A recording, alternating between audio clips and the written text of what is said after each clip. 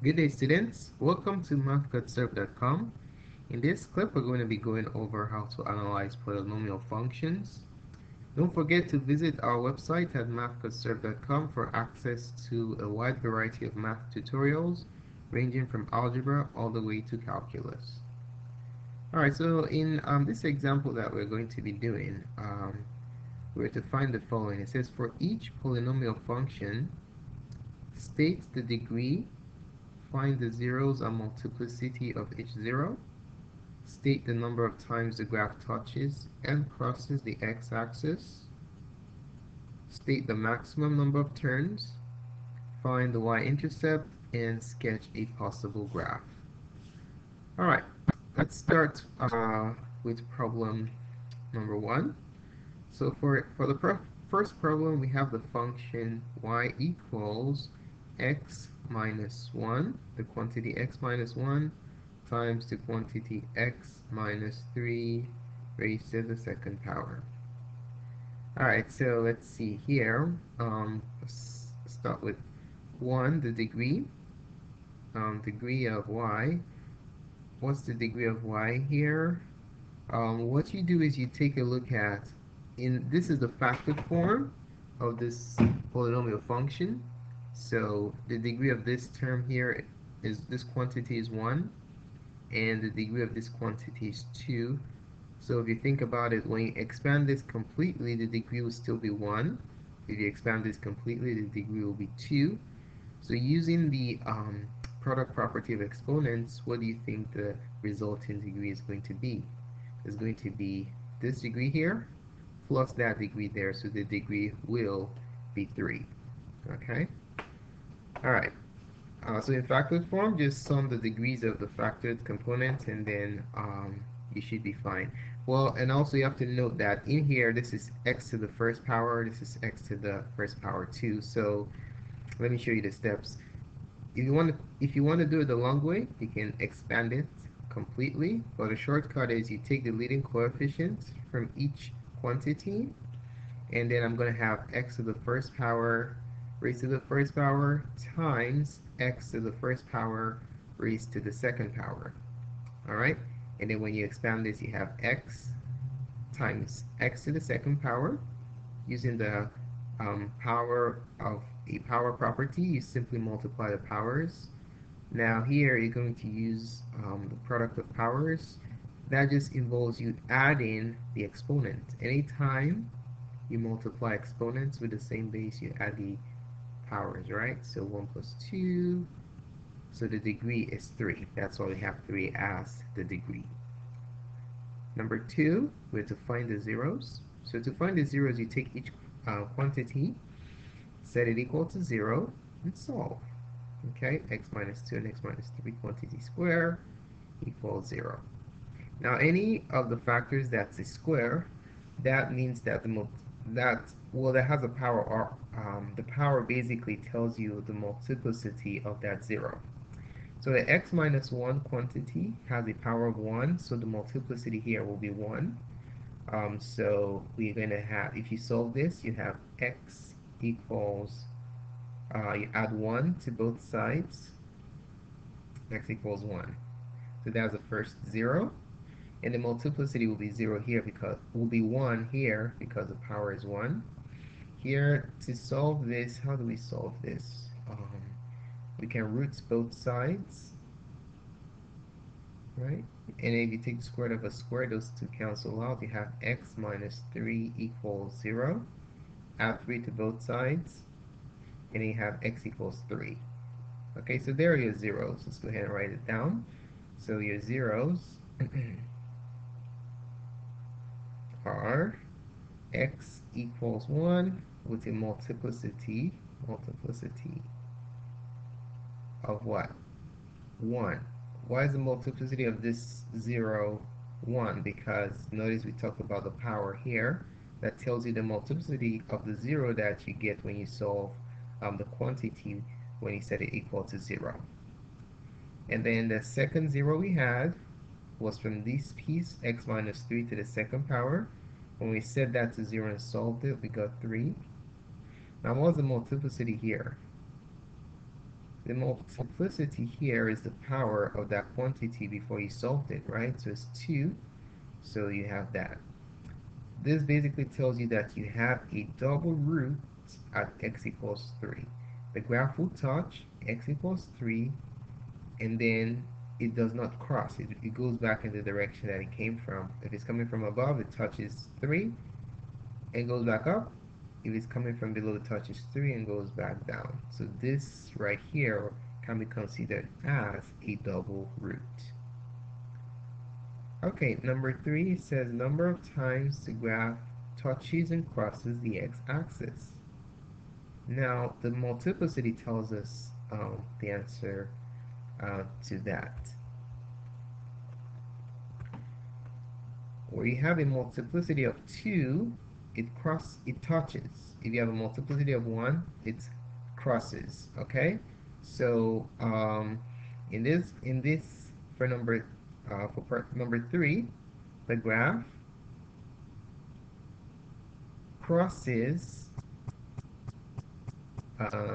the x-axis. Now, how many roots has a multiplicity of 1? We have exactly 1, so it crosses the x-axis once. Okay, and then the graph touches the x-axis. Now, the graph touches the x-axis at zeros where you have a multiplicity of 2. Okay, so if you notice here, the multiplicity here is 2, so the graph touches the x-axis. How many times do we have a multiplicity of 2? We have a multiplicity of 2 exactly once. So it touches the x-axis once. Okay, so be careful. We're not going by the multiplicity. We're going by the number of zeros that has a multiplicity of 2. So how many zeros have that multiplicity? Exactly 1 0, which is 3. And that is the point where the graph touches the x-axis. Okay, and then how many times do we have a multiplicity of 1? We have it exactly once here, so that's where we have the graph crossing the x-axis exactly once in that situation.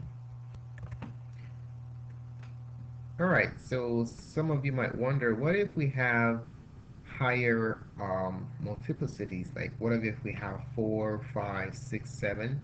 How do we know?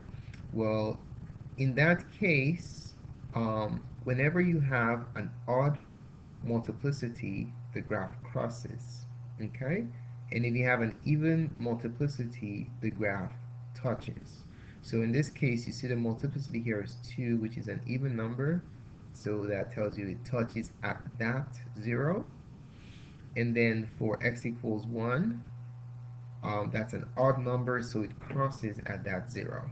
Okay, so for higher numbers, you just use odd or even for smaller numbers. So that's another way to think about it. All right, so the rule of thumb is odd crosses odd multiplicity, okay, and even touches.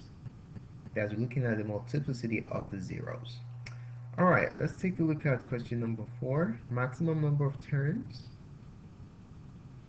Maximum number of terms is 1 less than the degree. Okay, so let's write that down. Maximum number of terms is equal to degree minus 1. Okay, so what's the degree of this polynomial? The degree of this polynomial we determined it earlier in part 1 as 3. So we just simply subtract 1 from 3, and our answer is 2. So that's the maximum number of terms that this graph can have. Alright, so for step number 5, this is we're to find the y-intercept. Okay, so to find the y-intercept, y-intercept, we're just basically going to solve the equation for y when x is equal to 0. Okay? Alright, so remember what intercept means. When the graph intercepts the y-axis, that means that x is equal to 0. Alright, so for this one, we're just going to set x equal to 0 and solve. Okay, and so for y. That's how you find your y-intercept. If you want to find your x-intercepts, which are the zeros, remember what we did over here? You set the entire function equal to 0 to get your y, to get your x-intercepts. So when you're setting the entire function to 0, what you're doing is setting y to 0. For y-intercept, you set your x to 0, okay? So we have the function y equals x minus 1 times x minus 3 squared. So what do we set to 0 to find a y-intercept here? To find a y-intercept, hint, we're looking for the y, that means x has to go. X has to go to 0. Okay, so your y-intercept, changing this to y-intercept means x becomes 0. Okay, don't forget that. 0, 0, square. Now we'll solve this, we'll get our y-intercept. So our y-intercept is going to be negative 1 times negative 3 squared. Okay, what is negative 3 squared? Following order of operations, we have to do that exponent first before we multiply.